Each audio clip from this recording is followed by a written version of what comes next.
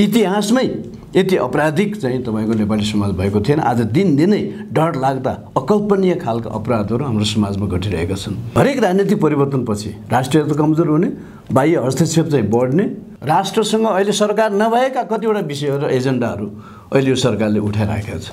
अब नेपालको गन्तव्य र भविष्य कतातिर जान्छ? नेपालका नेताहरूबाट अब नेपाली जनताले केही आश नगरे हुन्छ।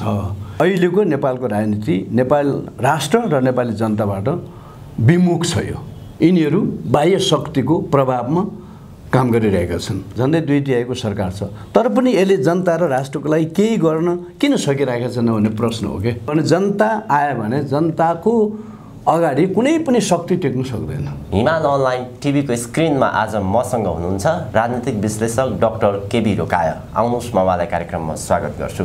डाक्टर साहब, स्वागत छ यहाँलाई। धन्यवाद। आराम हुनुहुन्छ? आराम छु। अहिलेको राजनीतिक अवस्थालाई यहाँले कसरी चित्रित गरिरहनु भएको छ? अब अहिलेको राजनीतिक अवस्था भन्दाखेरि नेपालमा सही अर्थमा राजनीति नै भएको छैन भन्दै आएको छु म। राजनीति जे कुरालाई हामी राजनीति भन्छौँ त्यो हिसाबले राजनीति होइन, सही हिसाबमा नेपालमा राजनीति भएको छैन। नेपालको राजनीतिको चरित्र भनेको तपाईँको नेपालको पोलिटिक्सको एउटा क्यारेक्टर म तपाईँलाई भन्न चाहन्छु। मैले बुझेको र मैले देखेको र मैले अनुभव गरेको भनेको यो चाहिँ तपाईँको परिवारवाद, नातावाद, कृपावाद है। र अर्को भनेको तपाईँको नेताहरू राजनीति गरेर नेता भएका छैनन्। धेरै जसो नेताहरू है उनीहरू कतैबाट नेता बनाइएका छन् है, अथवा कसैको छोरा, कसैको बुहारी, कसैको श्रीमती भएको हुनाले नेताहरू बनेका छन् हैन। यसको नेपाली समाज। अर्को भनेको नेपाली राजनीतिको अर्को चरित्र भनेको नेपालको राजनीति भ्रमको राजनीति, छलको राजनीति, कपटको राजनीति, तपाईँको धोकाको राजनीति हो भन्ने मलाई लाग्छ। आजसम्म आइपुग्दाखेरि नेपाली जनताहरूलाई बारम्बार धोका दिने काम भयो, बारम्बार भ्रममा पार्ने काम भयो, बारम्बार तपाईँको नेपाली जनताहरूको आँखामा छारा हाल्ने काम भयो है। तर आज आउँदाखेरि हरेक राजनीतिक परिवर्तन पछाडि नेपाली जनताको अवस्था झन् दयनीय हुँदै जाने। हेर्नु, 7 सालपछि, 46 सालपछि, अहिले 62-63 पछि झन् जनताहरूको अवस्था जीवन झन् दयनीय र कष्टमय हुने, राष्ट्रियता कमजोर हुँदै जाने। 7 सालदेखि नै तपाईँले हेर्नुभयो भने राष्ट्रियता कमजोर हुने, बाह्य हस्तक्षेप बढ्दै जाने। हरेक राजनीतिक परिवर्तनपछि राष्ट्रियता कमजोर हुने, बाह्य हस्तक्षेप चाहिँ बढ्ने र चाहिँ जनताको जीवनस्तर चाहिँ कष्टमय हुने भइराखेको त्यो अनुभव मैले देखिरहेको छु। यस कारणले गर्दाखेरि अझ भन्ने हो भने मैले के भन्न थालेको छु भने कम्तीमा हुन त अब माओवादी जनयुद्ध पनि कसरी सुरु भएको थियो त्यसमा प्रश्न उठेका छन्। त्यस पछाडि अब पहिलो संविधान सभाको निर्वाचन भयो नेपालमा। त्यो पहिलोको संविधानको सभामा जानी नजानी भए पनि नेपाली जनताको सहभागिता त्यसमा थियो है, जनताको सहभागिता थियो र जनताकै बलमा है त्यो पहिलो संविधान सभाको निर्वाचन भएको थियो र त्यो संविधान सभाले नेपालमा संविधान दिन सकेन। त्यो पहिलो संविधान सभाले निर्वाचित गरेको त्यो संविधान सभाबाट निर्वाचित भएको पछिल्लो सरकार भनेको डाक्टर बाबुराम भट्टराईको सरकार। त्यो सरकार पनि विघटन भइसकेपछि पहिलो संविधान सभा विघटन भयो र त्यही संविधान सभाबाट बनेको है डाक्टर बाबुराम भट्टराईको नेतृत्वको सरकार पनि विघटन भयो। त्यस पछाडि नेपाल गैर राजनीतिक बाटोमा गयो भन्ने मलाई लाग्छ। गैर राजनीतिक असंवैधानिक बाटोबाट आजसम्म आइरहेको छ। त्यस पछाडि तपाईँलाई थाहा छ कि हैन यो संसदीय व्यवस्थामा कहीँ संसारमा हुने कुरा हो, एउटै व्यक्ति सर्वोच्च अदालतको प्रधान न्यायाधीश र फेरि यतातिर चाहिँ कार्यकारी प्रमुख पनि, प्रधानमन्त्री पनि, त्यो पनि त हामीले देख्यौँ नि। र त्यस पछाडि आजसम्मका त्यही सरकारले गरेको दोस्रो संविधान सभाको निर्वाचन हैन, त्यही दोस्रो संविधान सभाले बनाएको यो संविधान हैन। त्यसकारणले त्यस पछाडिको नेपालको राजनीतिमा संवैधानिक प्रश्नहरू, कानुनी प्रश्नहरू, वैधानिक प्रश्नहरू धेरै उठिरहेका छन् हैन। र आजको सन्दर्भमा आउँदाखेरि त मैले के भन्ने गरेको छु भने अहिलेको नेपालको राजनीति नेपाल राष्ट्र र नेपाली जनताबाट विमुख छ। यो राजनीति अहिले चाहिँ देशको लागि भइरहेको छैन, जनताको लागि भइरहेको छैन। अहिलेको राजनीति भनेको नेताहरूको लागि है, दलको लागि पनि भन्दैन म अहिले, किनभने अहिले त दलै देख्दैन म चाहिँ, अहिले दल छैनन्, अहिले गुटहरू मात्र छन् यहाँ है, गुटहरू मात्र छन्, कुनै सिद्धान्त पनि छैन, फेरि कुनै पनि गुट, कुनै पनि दल, कुनै एउटा निश्चित राजनीतिक सिद्धान्तमा चलिरहेको छैन है। जस्तो अस्तिकै तपाईँको निर्वाचनमा पनि हामीले हेऱ्यौँ भने भर्खर योभन्दा अगाडि भएको निर्वाचन जुन छ होइन, 3 चरणको जो निर्वाचन भयो, त्यो निर्वाचनमा पनि मानिसहरूले, जनताहरूले भोट वास्तवमा सिद्धान्तको आधारमा हालेन, अब यो गुटको आधारमा हाले है, अब दलको आधारमा हाले होलान्, अझ पछाडि भनेको जातीयताको आधारमा हाले है, क्षेत्रीयताको आधारमा हाले भोट नागरिकहरूले। त्यस कारणले गर्दाखेरि यो अहिलेको राजनीति जनताको लागि र राष्ट्रको लागि भइरहेको छैन।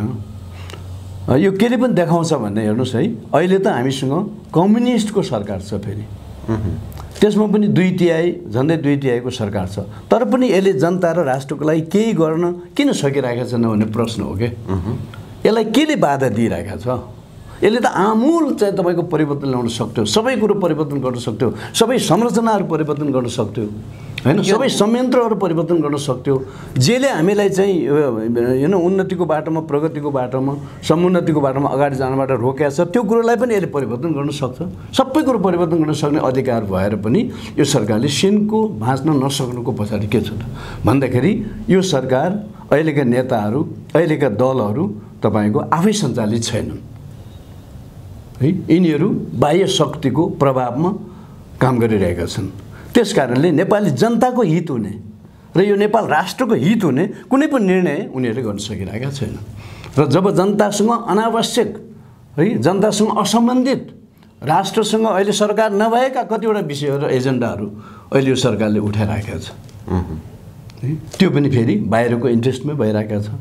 त्यो हिसाबले गर्दाखेरि अब नेपालको राजनीति नै छैन एक किसिमले भन्ने हो भने त है। अब अहिले त यहाँसम्म आइपुग्दाखेरि त मैले के देखिरहेको छु भने नेपालमा एउटा त बहुदलीय व्यवस्था अथवा दलीय व्यवस्था चाहिँ अभाव सिद्ध हुँदै आएको छ, र अहिले आएर त झन् के प्रमाणित भयो भने दलीय व्यवस्था पूर्ण रूपमा असफल छ। अहिले त बहुदलीय व्यवस्था छ त अहिले छैन नि, किनभने पार्टी छैनन्, दलहरू छैनन्, एउटा छ होइन, नेकपा पनि नेकपाभित्रकै नेताहरूले भनिरहेका छन् नि, नेकपा एउटा दलको रूपमा चलिरहेको छैन, गुट र उनीहरूले होइन गुट, उपगुट र व्यक्ति होइन, व्यक्तिगत आधारमा यो पार्टी चलिरहेका छ भनेर त्यहीँका चाहिँ तपाईँको उच्च स्तरका नेताहरूले गुनासो पोखिरहेका त हामी देख्छौँ त मिडियामा।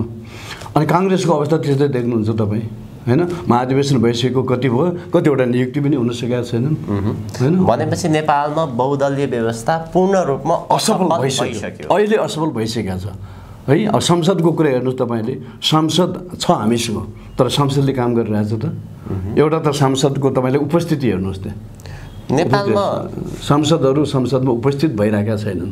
अर्को कुरा, संसदहरू निर्णयमा सहभागी हुँदैनन्, 2-4 जना नेताहरू बसेर निर्णय गर्छन्, त्यसलाई खालि चाहिँ उनीहरूले अनुमोदन गर्ने काम त भइरहेछ। भने संसद किन चाहियो भन्छु म त। 3-4 जना नेपालमा यो बहुदलीय व्यवस्था, दल, नेता खास गरी किन यति धेरै कमजोर भए? एउटा कुरा त मैले अघि नै पनि भने तपाईँको, वैदेशिक हस्तक्षेप त यहाँले भनि नै सक्नु भएको छ।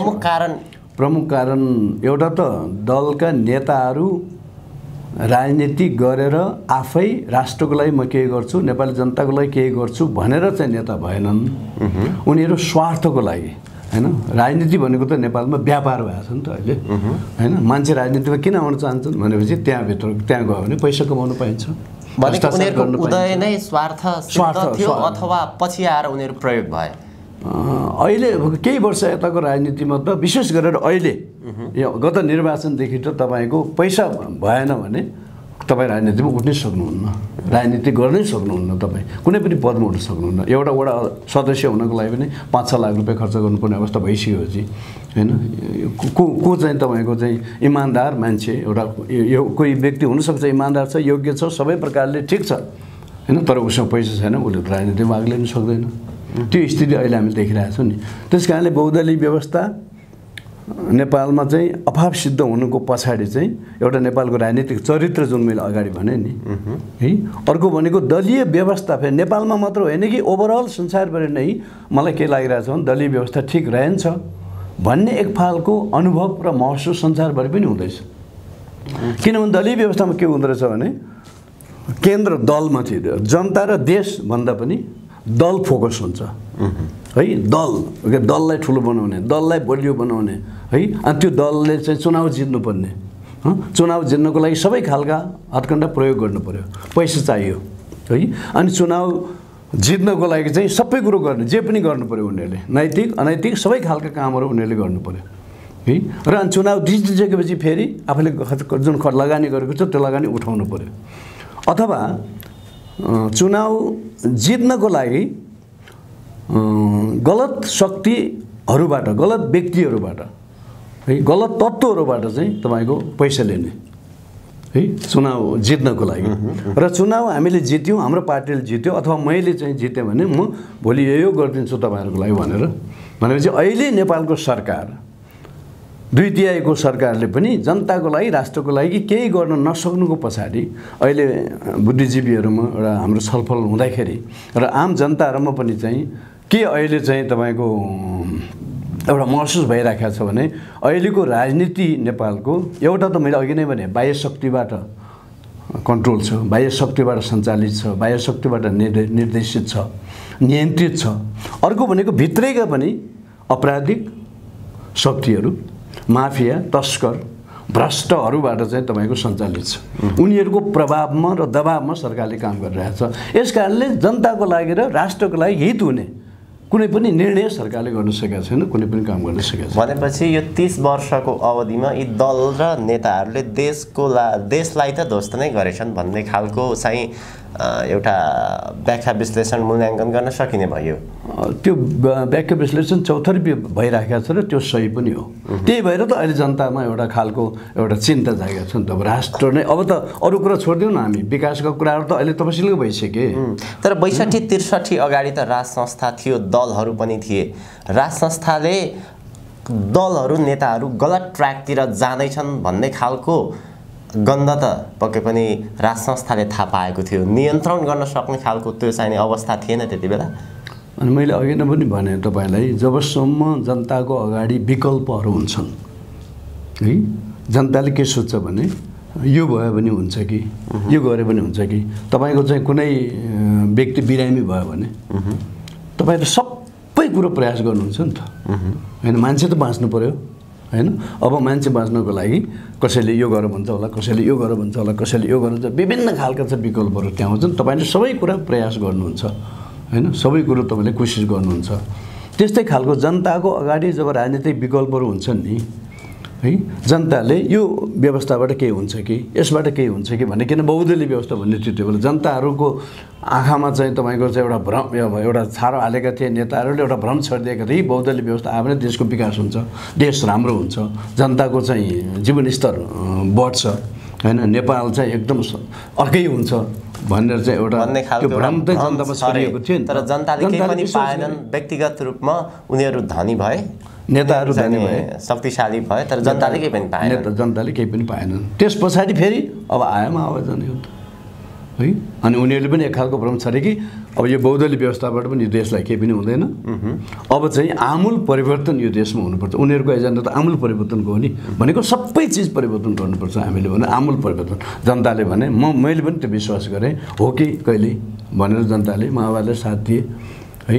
तर अहिले आएर फेरि केही जनताले त केही पनि पाएको छैन, स्थिति यो रह्यो क्या। त्यही कारणले अहिले बहुदलीय व्यवस्था, अहिले त यो पार्टी सिस्टम पुरै कामै गरिरहेका छैन नेपालमा होइन। किन काम गरिरहेका छैन भने किनभने दलहरू नै छैनन्। अहिले दलहरू नै दलको रूपमा काम गरिरहेका छैनन्। नेपालमा अब एक खालको सबै व्यवस्था प्रयोग भए देश अहिले यो अवस्थामा छ। अब भविष्यतर्फ जाउँ हामी।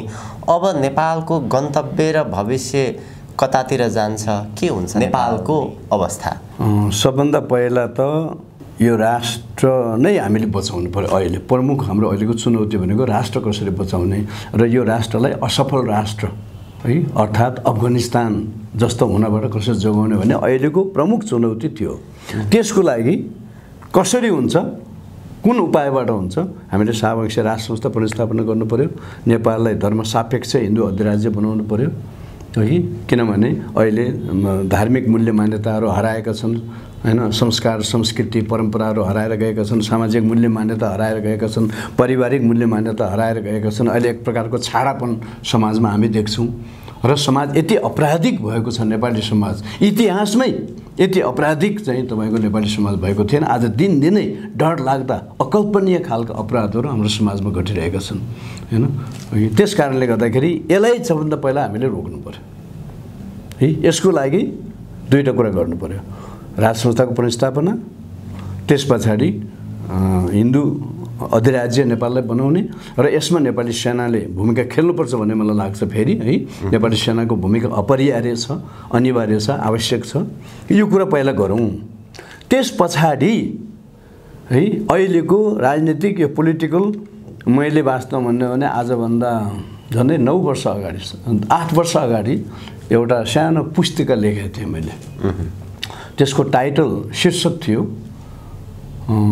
क्रमभङ्गता र रूपान्तरण क्रमभङ्गता र रूपान्तरण त्यही बेला मैले हेर्नुहोस् है आजभन्दा 8 वर्ष अगाडि मैले के मलाई लागिसकेको थियो भने नेपालका राजनीतिक दलहरू र नेपालका नेताहरूबाट अब नेपाली जनताले केही आश नगरे हुन्छ त्यही बेला यिनीहरूले केही पनि गर्न सक्दैनन् है भने मैले त्यही भनिसकेको छु नि त त्यो बेला है अब हामी नेपाली जनताहरूले विकल्पको खोजी हामी गर्नुपर्छ विकल्प यिनीहरूबाट कुनै आशा गर्नु हुँदैन भन्यो तर हामीले फेरि यिनीहरूबाटै आश गरिराख्यौँ हामीले यिनीहरूले केही गर्छन् कि भन्ने आश गऱ्यौँ र आजको अवस्थामा हामी आयौँ हैन क्रमभङ्गता मैले किन भनेको थिएँ भने नेपालको राजनीतिमा क्रमभङ्गता आउनुपर्छ अब अहिलेसम्म नेपालको राजनीति जसरी भइरहेको छ जुन प्रकारले भइरहेको छ त्यसमा डिस्कन्टिन्युटी भनेको यसलाई स्टप गरेर यसलाई ब्रेक गरेर अब नेपालको पोलिटिक्स नयाँ चिराबाट नयाँ धरातलबाट है नयाँ प्रकारले सुरु हुनुपर्छ भनेर छ त्यसकारण हामीले अब राज संस्था पुनर्स्थापना हुन्छ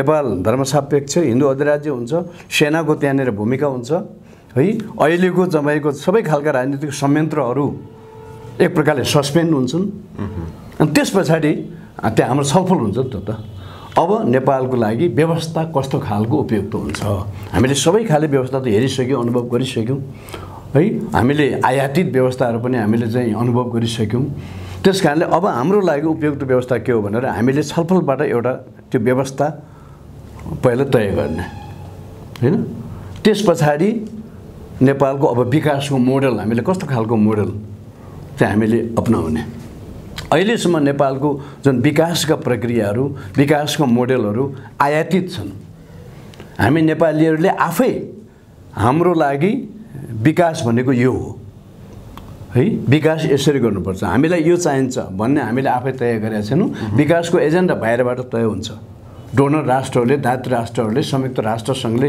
विकासका एजेन्डाहरू तय गरिदिन्छन् हामी त्यसलाई खाली कार्यान्वयन गर्छौँ त्यसको पछि हामी हेर्छौँ मूल प्रश्न त छ नि फेरि त वैदेशिक हस्तक्षेपबाट कसरी हट्ने त 62-63 पछि झन् नेपालको शासन सत्ताको केन्द्र दिल्ली त झन् बढेर गयो नि त्यो एउटा मूलभूत प्रश्न छ नि ती चुनौतीहरू हाम्रो अगाडि छन् यसकारणले नेपाली जनताहरू नै स्वयं अब चाहिँ सक्रिय हुनु पर्यो क्या अहिलेसम्म के भयो भने त नेताहरू दलहरू सक्रिय भए एजेन्डा उनीहरूले अगाडि ल्याए र उनीहरूले एउटा भ्रम छरे र जनताहरूले त्यो भ्रमलाई विश्वास गरे र जनताहरूले साथ दिए खालि जनताहरू प्रयोग मात्र भयो भनेको छ नि त अहिले कि अब चाहिँ त नेपाली जनताहरू अलिकति सचेत भएर वैदेशिक हस्तक्षेप छिर्न जनताको साथ र सहयोग पर्याप्त हो अथवा त्यो अन्य अर्को ढङ्गबाट जानुपर्छ हैन सबभन्दा पहिला त जनता नै हो हेर्नुहोस् जस्तो भनौँ न म तपाईँलाई एउटा उदाहरण दिन्छु गुठी विधेयक आयो सरकारले 2/3 सरकारले गुठी विधेयक ल्यायो है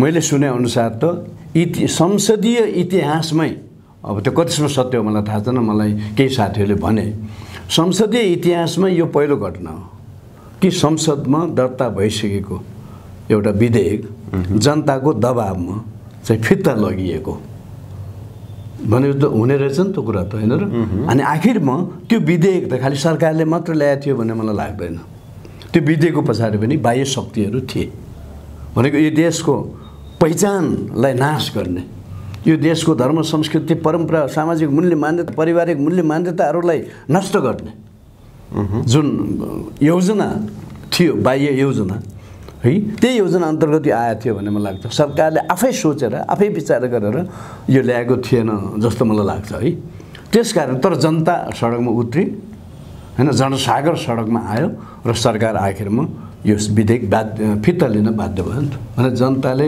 गरेपछि त हुने रहेछ भन्ने कुरो एउटा उदाहरण त यहीँ आइसकेको छ।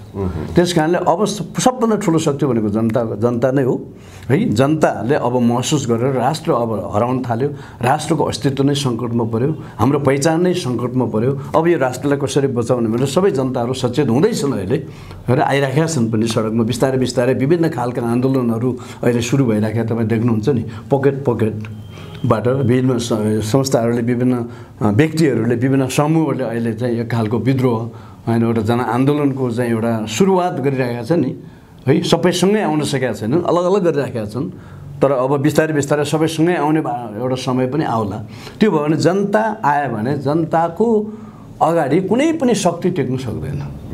त्यसमा नेपाली सेना पनि सक्रिय रूपले अलिकति आउँछ, आफ्नो राष्ट्रपतिको जिम्मेवारी बोध गरेर है। राष्ट्रको गौरव, राष्ट्रको पहिचान, राष्ट्रको इतिहास हैन, राष्ट्रको संस्कार संस्कृति परम्पराप्रति चाहिँ जिम्मेवारी बोध गरेर नेपाली सेनाले पनि अलिकति जिम्मेवारीपूर्ण भूमिका खेल्छ। नेपाली जनताको पहिलो शक्ति, त्यसपछि सेना है, त्यसपछि यहाँ दुई देशका बुद्धिजीवीहरू, हामी सबै चाहिँ हाम्रा छिमेकीहरूलाई र हाम्रा अन्तर्राष्ट्रिय मित्रहरूलाई हामी कन्भिन्स गर्न सक्छौँ। डाक्टर साहब, अन्त्यमा अब यो माओवादीको 10 वर्षे जनयुद्ध कालमा मुलुकले ठुलो क्षति बेहोर्यो, हजारौँ जनताले ज्यान पनि गुमाएपछि संविधान निर्माणको क्रममा अरबौँ देशको ढुकुटी पनि रित्यो। अब ती कालखण्डमा माओवादीले जे जति कार्य गरे उनीहरू जवाफदेही हुनुपर्छ कि पर्दैन, उनीहरू जिम्मेवार हुनुपर्छ कि पर्दैन? अब त्यो जिम्मेवार हुनुपर्ने त नेपालको अहिले त एउटा जनयुद्ध, त्यसपछि शान्ति प्रक्रिया र त्यसमा सङ्क्रमणकालीन न्यायका कुराहरू त एक हिसाबले अगाडि बढिराखेकै छन् हैन। यतिमा मात्र सीमित भएर हुन्छ कि यसलाई अलिकति बृहत रूपमा लानुपर्छ? अब अहिले त्यो जनयुद्धबाट पीडित पक्षहरू विभिन्न प्रकारले आन्दोलनमा आइराखेका हामी देख्छौँ। उहाँहरूले पनि आफ्नो मुद्दाहरू उठाइराख्नु भएको छ। बेपत्ता परिवारको पनि संस्था होइन, उहाँहरूको पनि सङ्घ छ, संस्था छ होइन। त्यसपछि आएर अब चाहिँ मारिएका है 17,000 जति मान्छेहरू जो मारिएका थिए, तिनीहरू कसले पनि केही पाएका छैनन्। अहिले चाहिँ तपाईँको लडाकुहरू, पूर्व लडाकुहरू अहिले आइराखेका र विशेष गरेर अहिले अन्तर्राष्ट्रिय अदालतमा होइन, अन्तर्राष्ट्रिय अदालतमा मुद्दा हाल्ने कुरा पनि व्यापक रूपमा अहिले हिजो आज पत्र पत्रिकामा आइरहेका छन् होइन। यो कुरा पनि आफ्नै प्रकारले अगाडि बढिरहेका छ। तर सबभन्दा ठुलो कुरो चाहिँ बाह्यभन्दा पनि आन्तरिक पक्ष नै महत्त्वपूर्ण हुन्छ है। हामी सबै नेपालका जनताहरू, नेपालका राजनीतिक शक्तिहरू, हामी सबै चाहिँ मिलेर हामीले यसरी समस्याको समाधान गर्न चाहन्छौँ है हामी भनेर हामीले भन्यौँ भने मलाई लाग्छ कुनै पनि बाह्य शक्तिले त्यसमा हस्तक्षेप गर्न सक्दैन। हस् डाक्टर साहब, यहाँको महत्त्वपूर्ण समय र विचारको लागि म अत्यन्त आभारी छु। यहाँलाई धेरै धेरै धन्यवाद। हुन्छ, तपाईँहरूलाई पनि धेरै धन्यवाद छ।